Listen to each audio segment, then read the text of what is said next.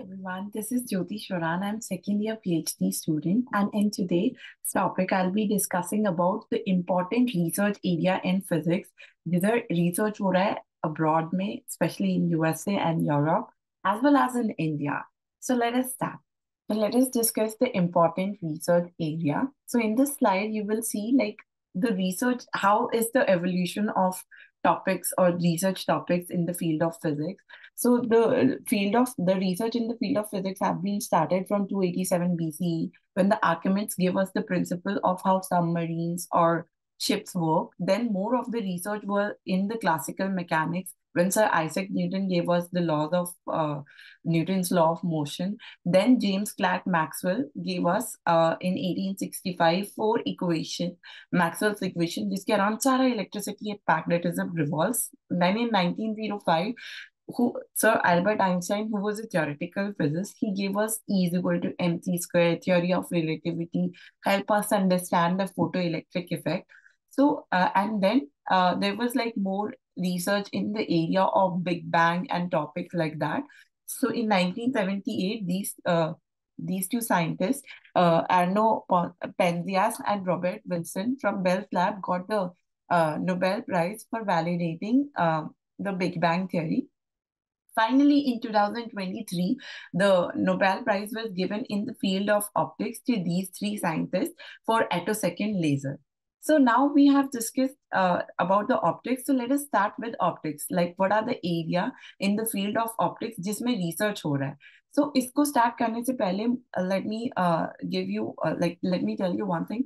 Like most of the Nobel Prizes in physics have been awarded in this area. So it is very important field for research. All the institute in India have research in physics department will have research in optics. For example, IIT Delhi have Center of Excellence for Optics. In US, in Europe, everywhere there are specialized institute for the research in the field of optics. For example, Max Planck School of Photonics or Rothschild Institute, which is very good. It's an institute in USA for specially dedicated for optics. And then in this, you can do research in certain area. For example, quantum optics is a new area in which you research on like photons and you can do sensing using that. Then there is nonlinear optics. In nonlinear optics, for example, light follows the principle of polarization is directly proportional to E, right? The single power of E. But in nonlinear optics, what happens is it is proportional to multiple power of E. Like it could be proportional to E square, E cube, something like that. Okay. So in this, the major application of this is using a single laser, we can get multiple frequency. If this laser or the single frequency of the laser has been passed through nonlinear crystal, then we can get the multiple frequency. Okay, so that is a very important application. There is a lot of application in the field of army and other areas. Then there comes the atomic, molecular, and optical physics. In this area also you can do research. Then slightly newer area will be biophotonics and nanophotonics. Then there comes the advanced imaging techniques. For example, X-ray, terahertz imaging, or other type of imaging to do, the study of certain diseases like cancer or the early detection of other techniques and other things also you can do. So let me show you how many research Nobel Prize have been awarded in the area of optics.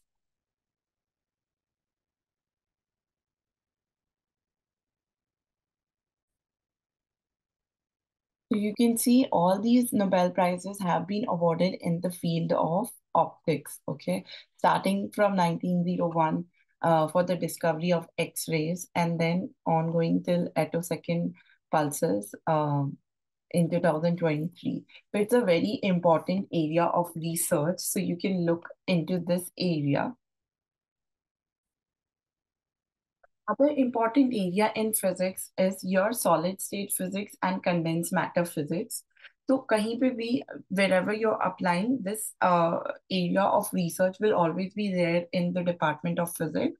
So most of the research in this area is around like superconductivity. It was in news recently in on spintronics, जैसे कि electronics होता है जिसमें electrons के movement से हम electricity generate करते हैं, वैसे ही स्पिनट्रॉनिक्स होता है, जैसे स्पिन होता है, स्पिन अप एंड डाउन, तो उसके मूवमेंट से हम इलेक्ट्रिसिटी लाइक उसके मूवमेंट को स्टडी करके we generate spintronics. Quantum Hall effect is a very interesting topic in this area, and etc. There are a lot of research area in this, and there are again very specialized institute for like for example in India, IISc Bangalore is amazing for solid state physics research.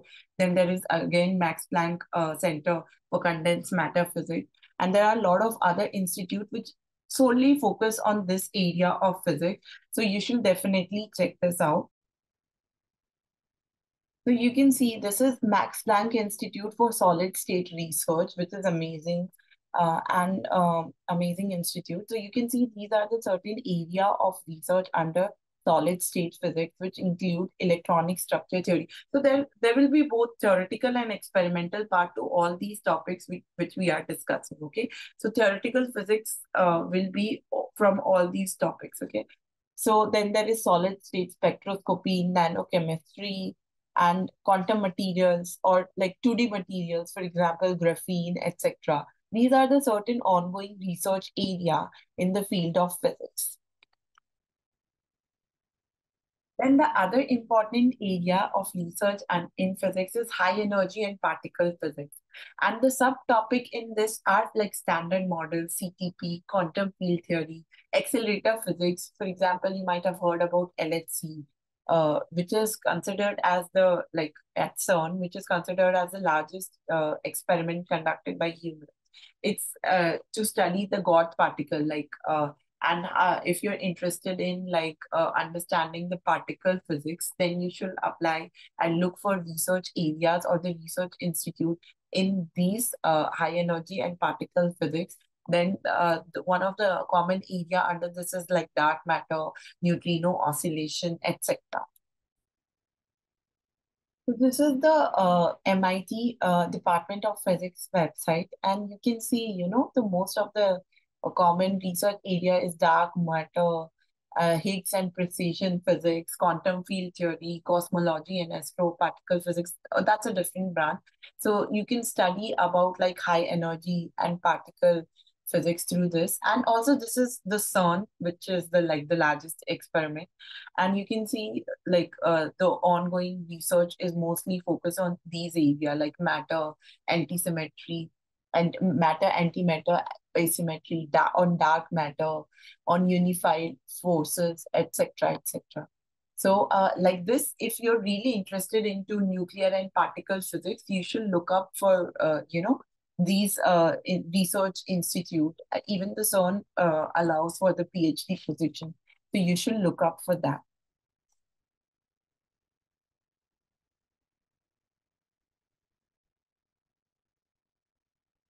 So other important area of physics will be your astrophysics. Whenever somebody mentions physics, this is the first thing that comes into mind, the stars and the galaxies.